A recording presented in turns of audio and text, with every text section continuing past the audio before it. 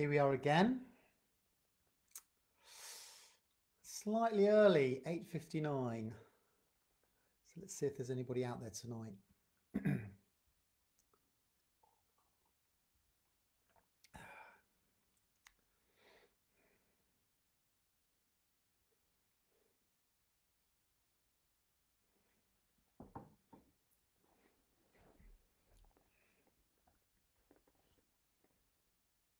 Hi, Jill. Nice to see you. How you doing? Hope Ryan's all right.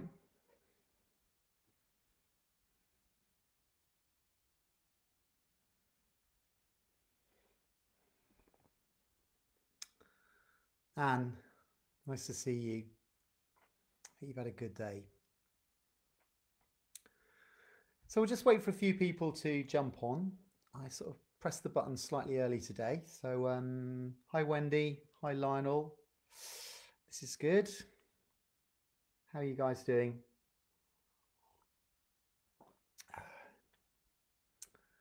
So Virginia, how are you, lovely? All right?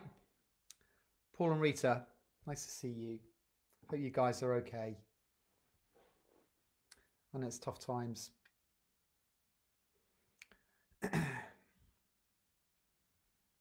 So we'll just wait for a few more folk to jump on. Here we go. Hi, Richard, Simon, Anne. That's good. Ryan's working for the NHS. Bless him. Oh, give him my love. That's great. Good man. Lionel. Yeah, I'm okay. I'm okay. Busy day today, so I'm feeling a little bit tired, but all good, all good. This is good. So just wait a few moments because I did press the button early. Very hot. Okay, over 30 degrees. Oh my goodness. My goodness. Yeah, it's been slightly duller here our end, but yeah, this is good. So guys, what I'm going to do today, obviously we're going to have a time of prayer. We're going up in 3 weeks. Oh, okay. That's good. We'll do say hello up in Manchester. Jill, that's good. Hi, Pauline. Nice to see you. So guys, I'm going to be carrying on. Today's reading I've taken from here, which is the Bob Goff of Love Does fame. Living in Grace, Walking in Love. These are devotionals for every day of the year. And today's is particularly, I thought, relevant with what's been going on, which is really good. The title is God Isn't Trying to Make Our Lives Easier. He wants them to be more meaningful. Hi, Rosie. Nice to see you. Leanne, nice to see you. This is good. This is good. So, guys, we're going to come and we're going to pray. We're going to draw near to God. So we're just going to still our breathing, and then we're going to focus on the Lord, and just we're going to start to bring stuff that we're grateful for today. I'm very grateful today that I've been working. I'm very grateful that I've got work. I'm just very conscious that this is a really tough time for a lot of folk, perhaps being laid off. Quite a few people I know in my family have been made redundant and lost their jobs and having to change what they're going to do. So I know it's tough times for everyone. So let's just come to God and draw close to Him, who knows all our situations, knows all our circumstances, knows all our worries. So let's just breathe deeply and just calm our spirits, calm our body, so that we can draw close to the Lord.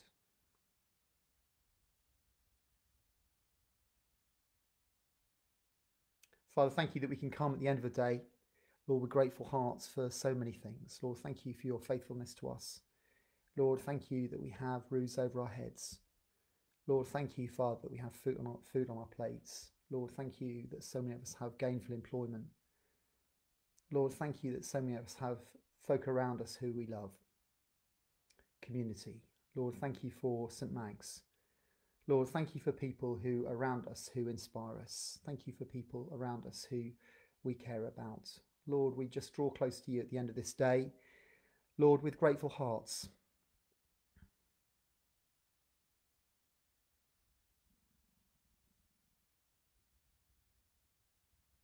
So maybe you just want to bring to mind perhaps one or two things today to be thankful for. Jean, nice to see you. Hayley.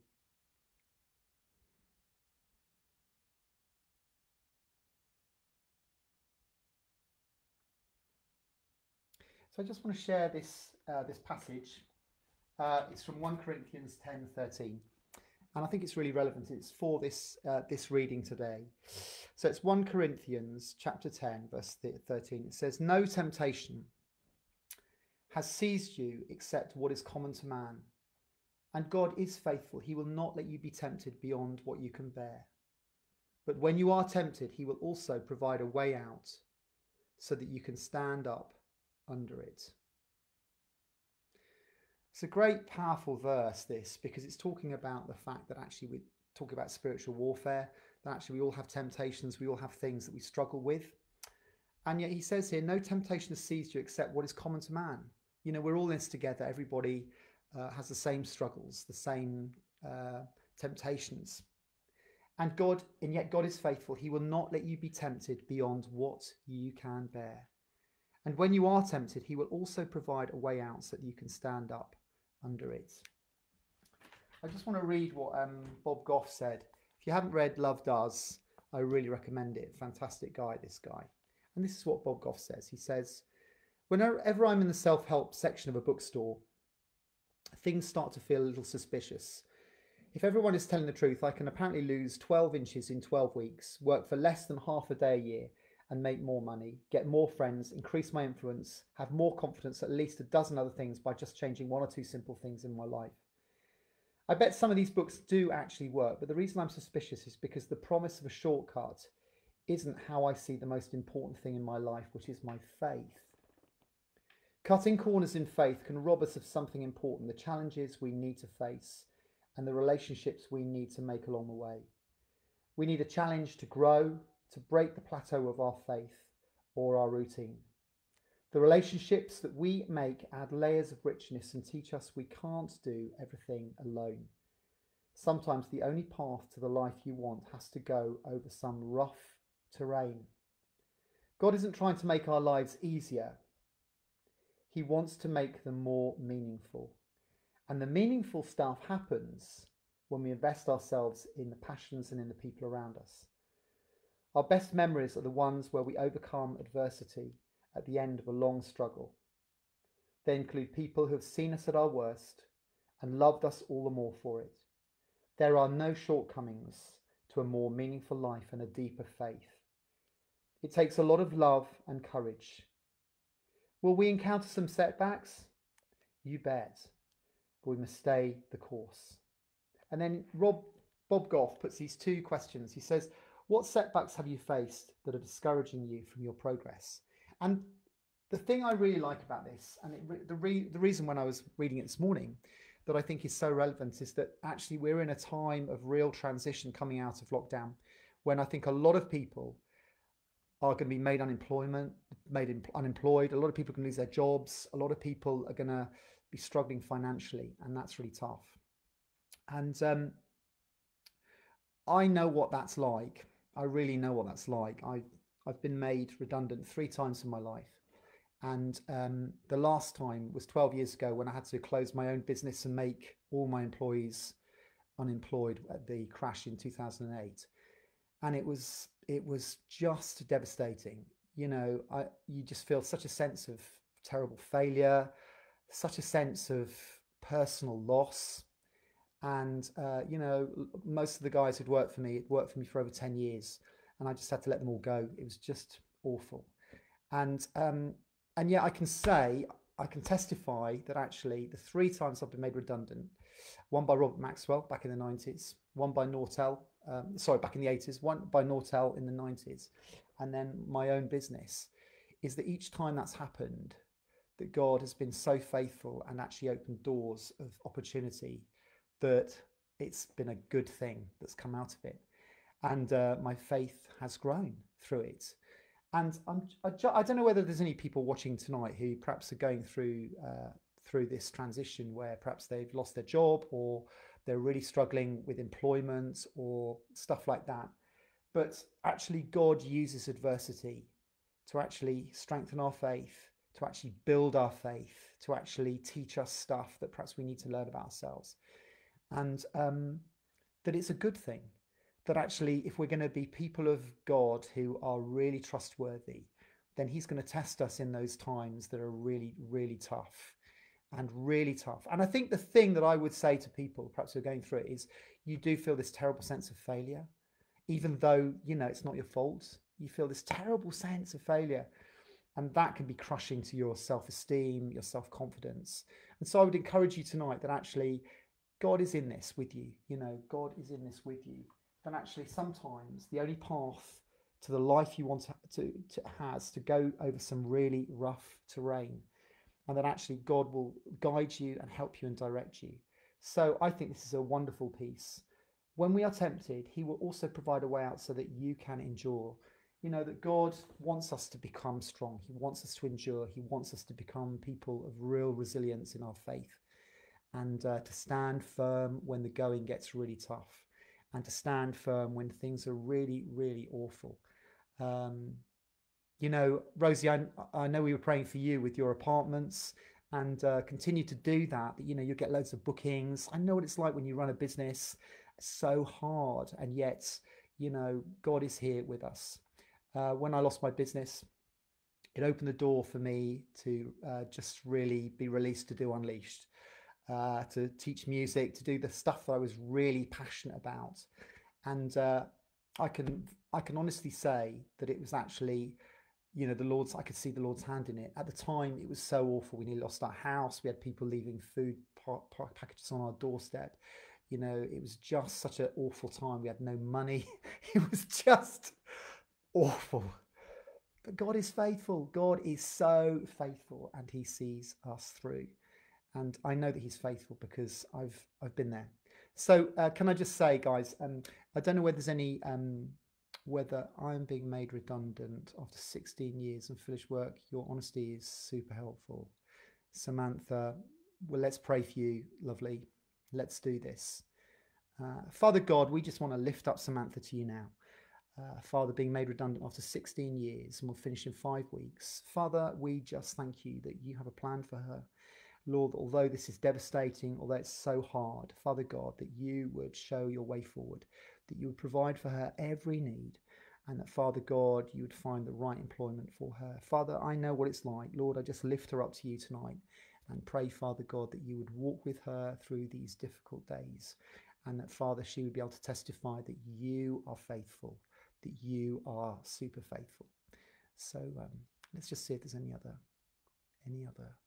prayer requests here. No. So let's just draw near to God. I think it's great what the Chancellor's done today, particularly for the arts, putting the money in for that. And, I know the government are trying to do their very best, but there are going to be lots of casualties. There's going to be lots of people really struggling. So let's just draw close to God now and bring perhaps people we know who are really struggling at this time. Father, we come to you. Lord, we're conscious that the country is, Lord, at a real turning point. Lord, as we ease up out of this awful period with people losing their jobs. So, Father, we commit everyone we know who's going through this and ask that, Father, your hand of blessing will be upon them. Father, thank you that you are faithful, that we can come to you with all our troubles, all our failings, all our fears, and know that you are faithful God. Amen. So, guys, we're gonna sort of round things up. I love this prayer here we say every morning. So we're going to play, and then we're going to say the Lord's Prayer, and then we'll close. I hope it's been helpful tonight. I just really felt really convicted to actually share it, because I know there's probably a lot of people really going through this at the moment, and they just need to know that actually God is always faithful. So let's just draw close to God once more and just pray these closing prayers together. Father God, thank you that you've helped me to live this day to the full. Lord, help me tomorrow to be true to you in all that I do, in every way. Jesus, help me to give myself away to others, being kind to everyone I meet. Spirit, help me to love the lost, proclaiming Christ in all I do and say. So let's just draw close to God and just say the prayer that he taught us. Our Father in heaven, hallowed be your name. Your kingdom come, your will be done, on earth as it is in heaven. Give us this day our daily bread. Forgive us our sins, as we forgive those who sin against us. Lead us not into temptation, but deliver us from evil.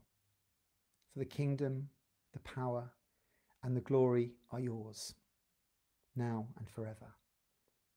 Amen. Lord Jesus, be present, O merciful God, and protect us through the silent hours of this night, so that we who are wearied by the changes and the chances of this fleeting world may rest upon your eternal changelessness through Jesus Christ, our Lord. Amen. Amen.